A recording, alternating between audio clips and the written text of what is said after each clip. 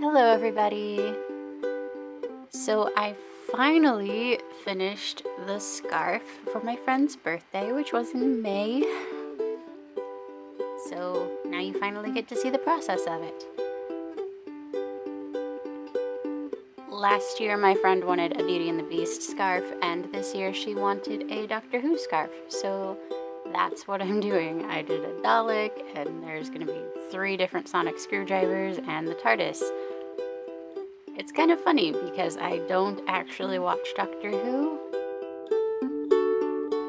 I tried, I really did. I like the idea of Doctor Who, however, it's a little too creepy for me. So this is the most I do for Doctor Who things.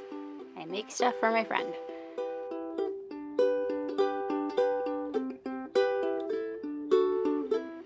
This is the sketch I did with the water erasable fabric marker, which is fun, and there's the sketch.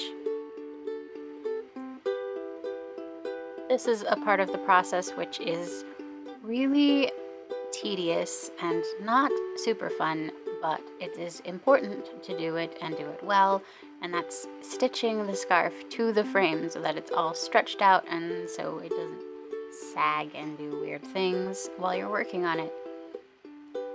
This sort of thing takes me about the length of a movie, just like a standard length movie, not a long one, but yep, took a full movie. So I'm listening to probably some Disney movie. Then finally, 2 weeks later or so, I finally did the lines that are the important, very important part. If you don't do the lines and you just try to color without doing lines, it's not good. Don't do it.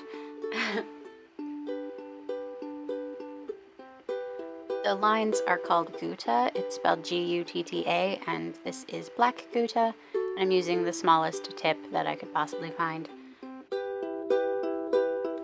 And the Gutta lines are important because they act as a resist for the dye. So if you don't have them, your dye just goes all over everywhere and it just doesn't work. During this process, I noticed more than I usually do how difficult straight lines are with this, because you are not only just drawing, you have to squeeze the Gutta out of the tube as you are drawing, and sometimes your lines go a little wobbly. So that's really difficult to deal with when you're drawing something that is completely made of straight lines and circles.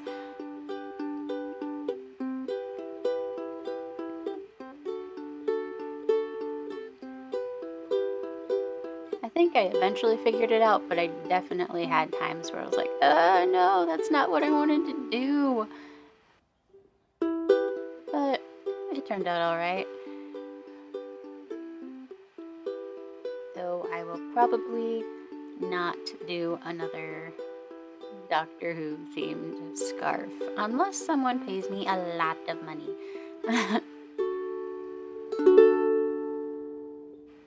It's just the trying to draw straight lines and circles on a moving piece of fabric. It just is not very easy. It's very tricky, really. And then not only do you have to draw straight lines and nice circles, but you have to make sure all the lines meet each other so that you don't have any gaps where the dye can get through. So that's important. And I like drawing this big swirl because it means I can make a whole bunch of different colors in the background, which is always nice. Then I use clear Gutta for white lines, so for this scarf, it didn't happen a lot, but in the words on the TARDIS, so police box, and then all those little sparkly looking things that I tried to make look like stars. And there we have the lines all finished.